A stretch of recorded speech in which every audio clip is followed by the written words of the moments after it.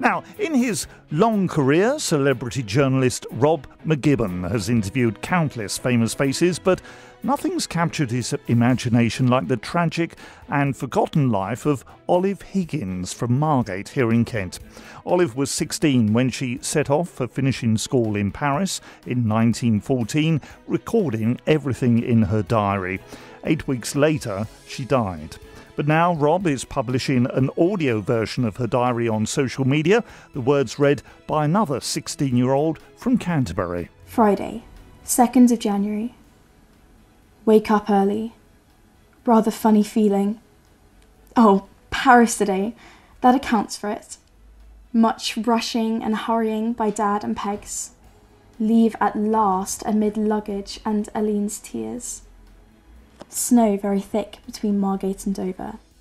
Rob McGibbon joins us. Rob, thanks for being with us. Why did you want to bring Olive's story to life like this?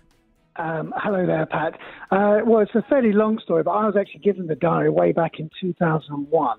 And inside the diary were 2 newspaper cuttings. And in those cuttings, it revealed an astonishing sort of geographical connection to me and Olive surrounding Brockley in South London. And it was really that sort of cosmic connection that has maintained my interest and quest to tell Olive's story. How did you come to be given the diary? Well, it was actually from a friend of mine called Ian Burt, who was a builder and a sort of a hobbyist bric-a-brac collector. And he was doing some building work on my flat in London. And he knew I was a journalist. And then one day he turned up with this diary and said, "Hey, I've been wanting to give this to you for a while. You might find something to write about." And of course, when I saw the clippings inside, it completely inspired me. And how were you moved emotionally by reading the diary all these years after it was written? Well, I've read it countless times since I've had it. And it's a very it's a large format book. Olive writes beautifully. She really relays what's her inner thoughts and her homesickness when she's at school in Paris. What really moves me is that you know that she will die within 8 weeks of the beginning of this diary. And to know that these are her last days is incredibly powerful and poignant and deeply touching. How did she die?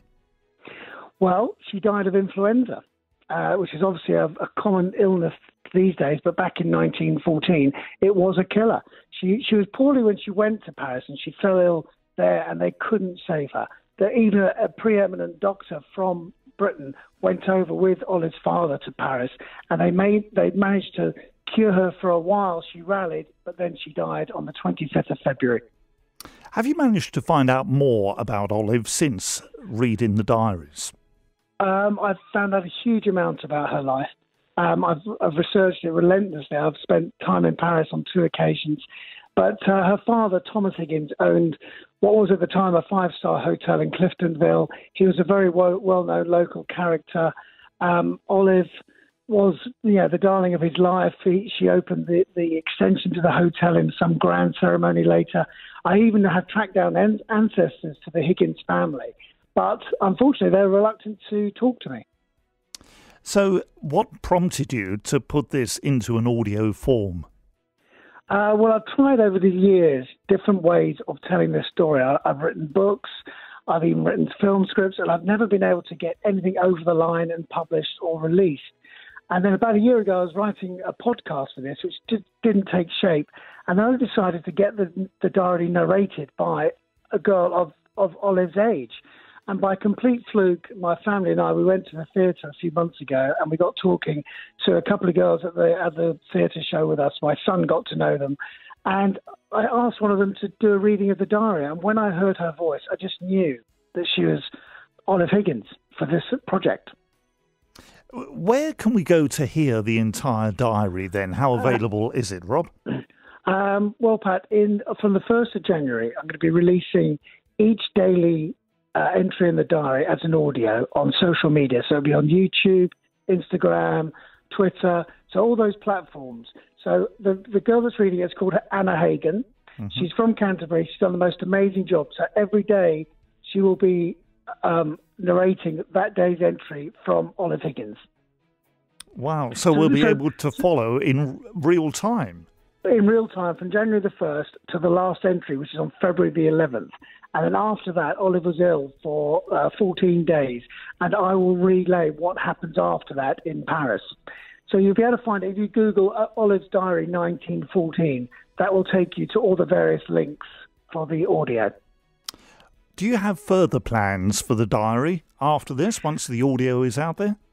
I think it's going to make a feature film at some point, without a doubt. I've always felt that.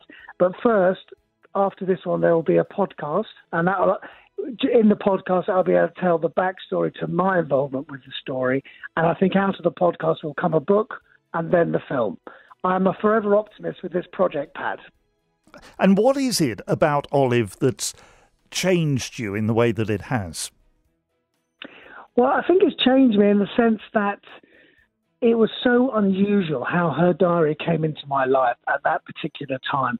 And it was really that sense of fate that I was given her story, and it's almost my duty to tell it. And it's just felt that connection because it came at such an extraordinary time with that extraordinary connection to broccoli. I've just never, ever been able to let the story go.